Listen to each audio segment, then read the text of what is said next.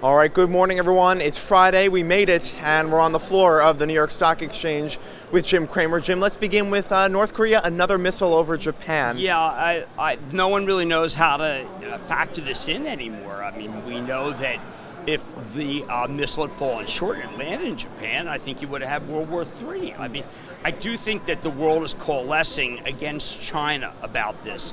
Remember, China exports a great deal. If the Europeans were to come out and say something strong, 25% of China stuff goes to Europe, then I think China would finally feel pressured. Right now, China's strongly on the side of North Korea, as they have been since North Korea was created.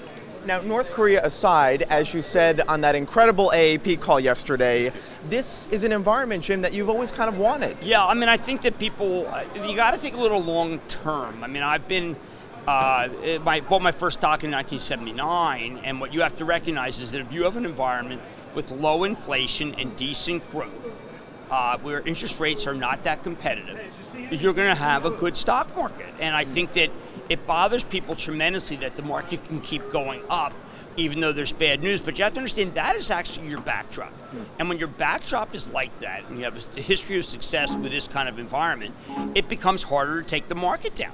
And now the market can go down. Suddenly you can have stocks down 3, 5. You know, look, we had a negative comment today about the airlines. They're down badly. But right. So the question is, do you use that weakness to buy? I did a piece yesterday about how Eli Lilly, that J&J, that someone would upgrade and start talking about some of these of the drug stocks, and boom, it's happened. Jeffries came out today. So it's an environment where analysts are excited to come out and recommend stocks. Upgrade to Celgene, Deposit Palmer's, Bristol Myers. I mean, so when stocks start moving, the analysts get behind them. And on our conference call yesterday, I talked about that same thing. By the way, Nucor, once again, cutting numbers. I'm sticking with Nucor just so people know.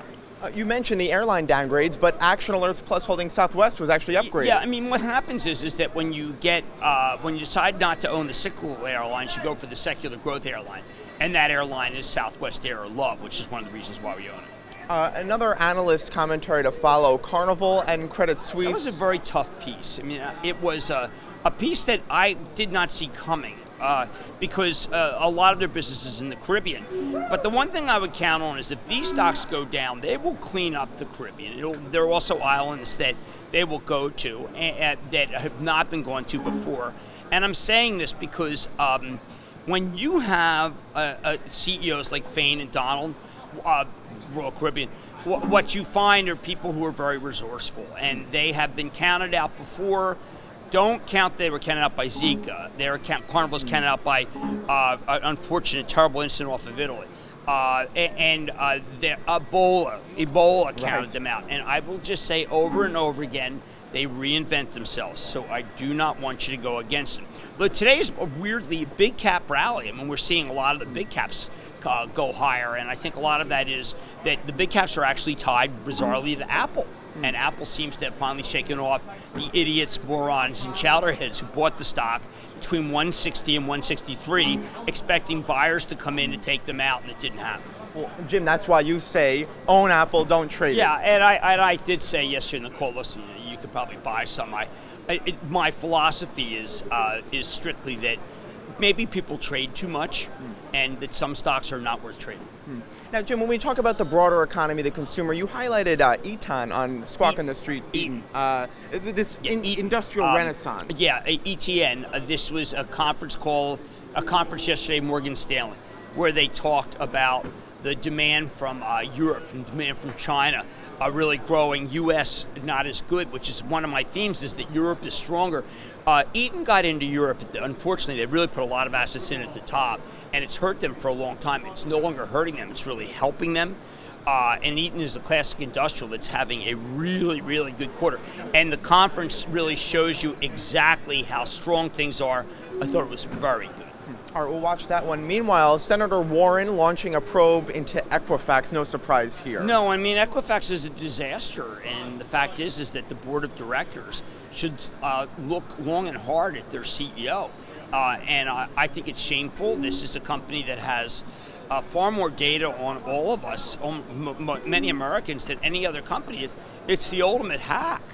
And when you're the ultimate hack, should you not be the ultimate protected? protected by Cisco, protected by Palo Alto, protected by Proofpoint, protected by CyberArk, protected by all of these great companies, most importantly Citrix, which used to be, just so we know, headed by one of the board members. Now, isn't that something? A former CEO of Citrix on the board. How could that person continue to allow the CEO to stay CEO?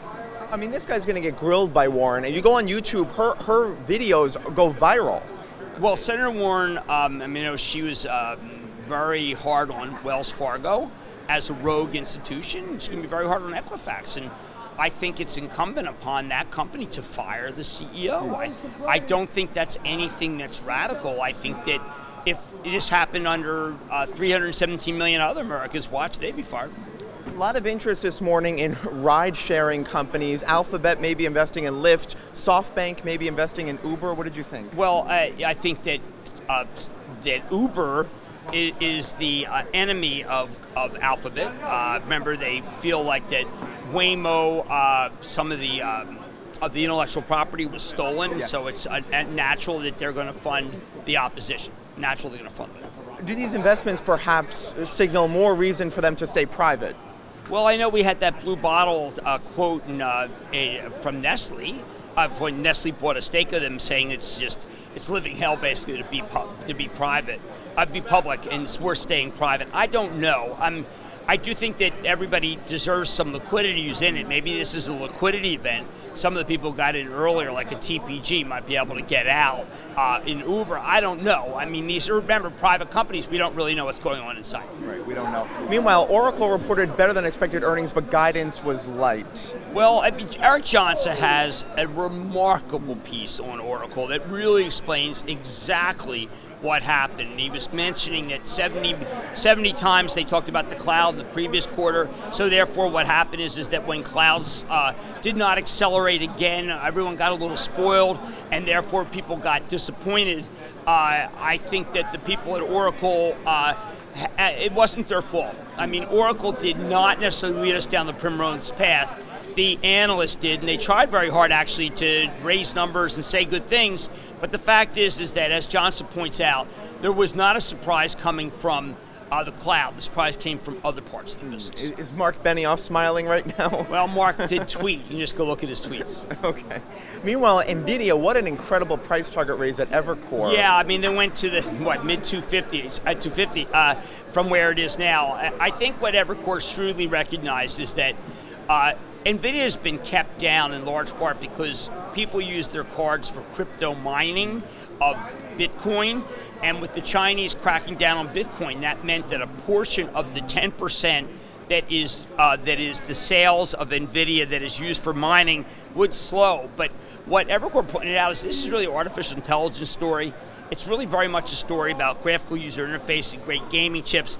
Go look at what Take-Two did. Take-Two really was waiting for, to some degree, they wanted to have the perfect game for the new NVIDIA chips. And we talked a lot about NVIDIA on yesterday's conference call, telling people they should buy it. And I think that that is a way to be able to go back on our conference call and look what we said about NVIDIA, read Johnson's article, and I think you'll get the whole story. All right, now Jim, what happens if NVIDIA breaks $174 a share? No, it already has. Well, you were going to post more pictures of your dog. I did, yeah. More pictures. Yeah. Well, we love when you post pictures of your dog. Thank you. Jim Cramer, we'll leave it there. Okay. Thank you so much, as always.